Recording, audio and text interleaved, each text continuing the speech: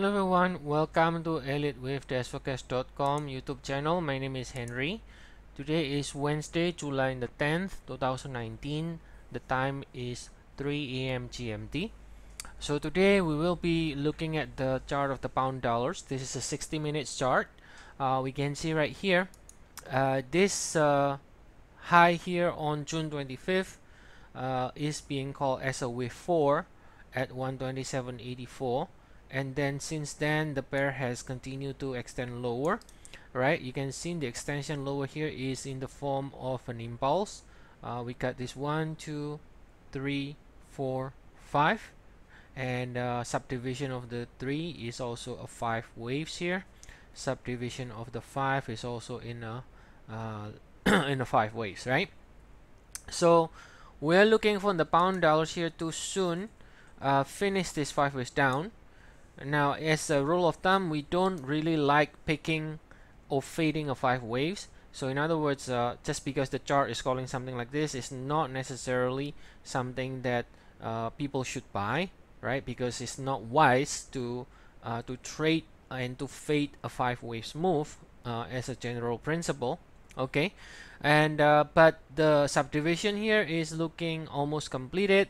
So we are looking for this 5 waves to finish. Then when that 5 waves is finished, it will end with 1 of 5, right? So this is the subdivision of wave 5 in the red, and this is potentially only with 1 of 5, right? Only with 1 of 5. If that's the case, then after we finish this 5 waves down, we should be bouncing in 3 waves to correct this entire 5 waves move. All right, so there is bounce here as a zigzag or as another structure, but some sort of pullback or some sort of bounce in the wave 2, and then as far as that bounce stays below 127.80, all right, we can see more downside in the wave 3 of 5. All right, so now let's take a look at a couple of alternatives, all right, so that you guys are aware of the pound dollars.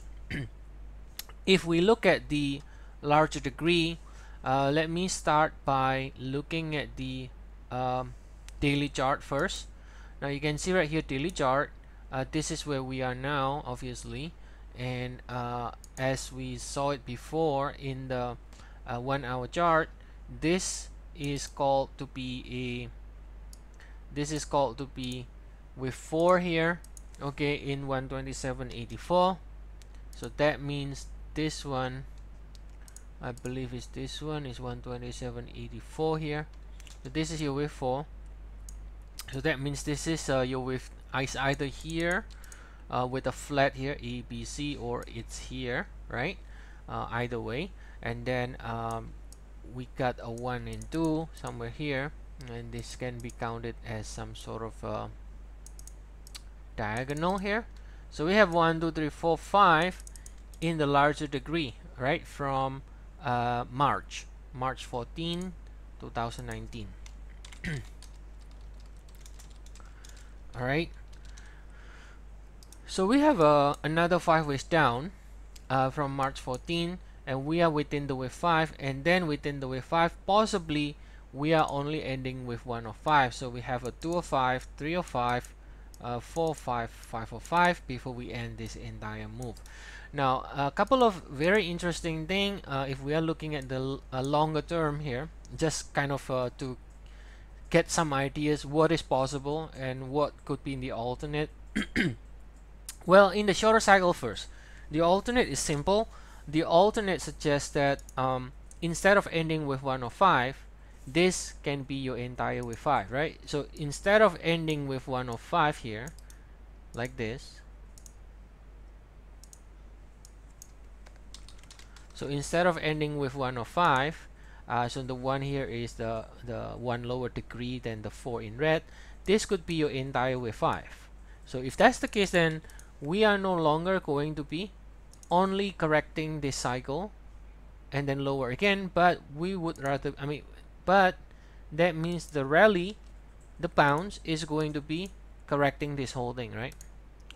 Is correcting this whole thing if this is ending with 5, which is the alternate. All right, so that suggests some sort of massive kind of change in the direction, right? I mean, it's either maybe because the Fed cuts the rate, but the market has expected that.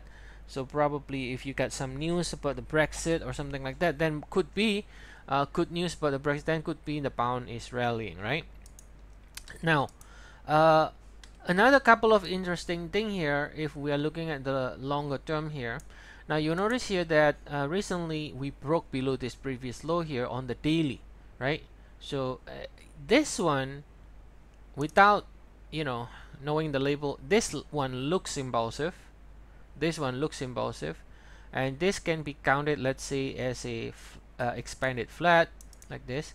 So if you count this as with 1 or with A, this is with 2 or with B, then we technically broke below the previous low here, confirming that it is a lower low, right? And so if you measure the 100% extension, you notice here it can potentially go to extend lower to as low as this 1.1647, right? 1.1647 is the target on the downside. Now, so that suggests that the direction, the favored direction, is still extending lower. But what is really very interesting with the pound here is this idea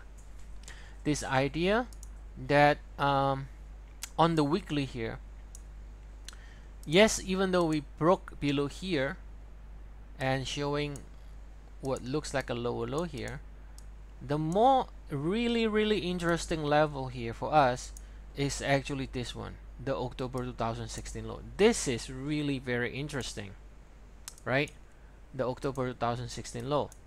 Now, because if we do get a break below 2016 low, you can see right here, this is when all the I'm not sure when the Brexit thing is starting to happen. Probably not as far as 2007, probably is too far, but you can see right here, this pullback, this decline on the weekly, that definitely looks an impulse, right? And then you get a correction, and then you can technically say this is another 5 waves. So now that's why this is really the key, right? You can say, well, this is a ABC, right? This is an ABC and ended here, and if that's the case, we can really extend higher. Now what if though, what if pound is actually able to break below 2016? The implication is quite big, right? Because if that's the case, then you gotta, let's say this is an A, this is a B, right? If you measure the 100% extension, it has not reached the 100%, but the 100% is below parity, right? 0.96. Now we have never been below parity in the history, I believe. Let me look at this. All the way back to 1985, this is above parity. So this is technically never happened in the entire history of the pound dollars, right? So if it breaks below 2016, that will suggest that, okay, you got a A, you got a B, and then this is only with 1 of C, this is 2 of C, and we got a 3, 4, 5. The implication is extremely big, right? For something like that to happen, it's got to be really bad things happening with the UK, right? And I suspect if that is going to happen, probably is because of no-deal Brexit. Then that could potentially happen. It really gonna get crushed and goes to below parity, so the lowest in the history, right?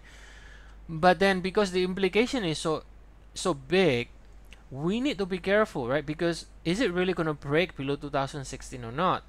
Now, of course, if we look at the daily before, this extension lower here, even though it breaks below here, but the extension 116, the 100% extension from April 17, right? From April 17 here, 116 is going to break below October 2016, because October 2016 is only 119, right?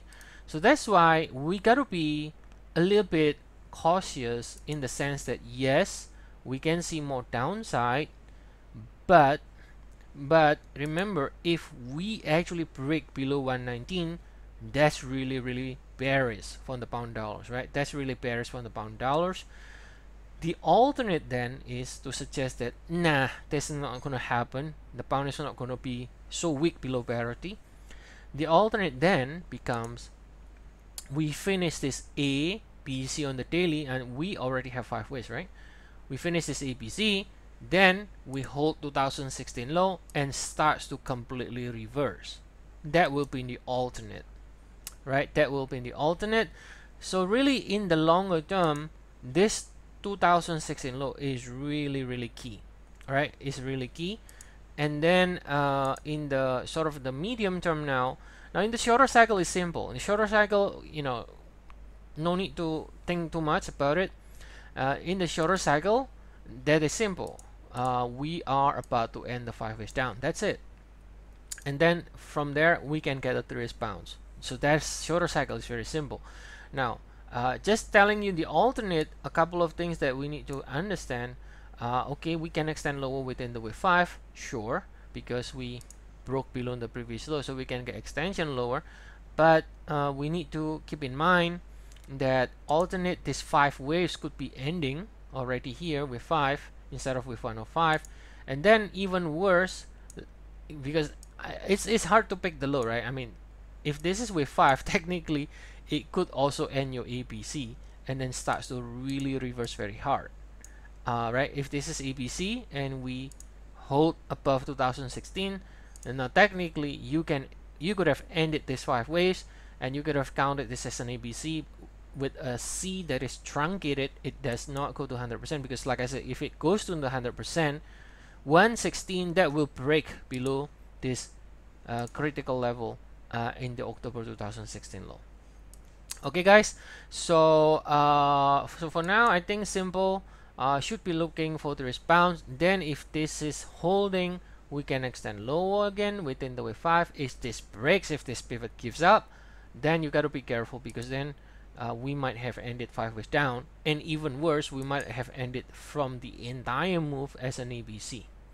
Okay, so I hope that this video is helpful and you can understand what we're explaining. And for further analysis like this in other pairs, forex pairs, indices, stocks, commodities, feel free to try our service. We have 14 days free trial, and the link is provided in the description of the video below in the YouTube.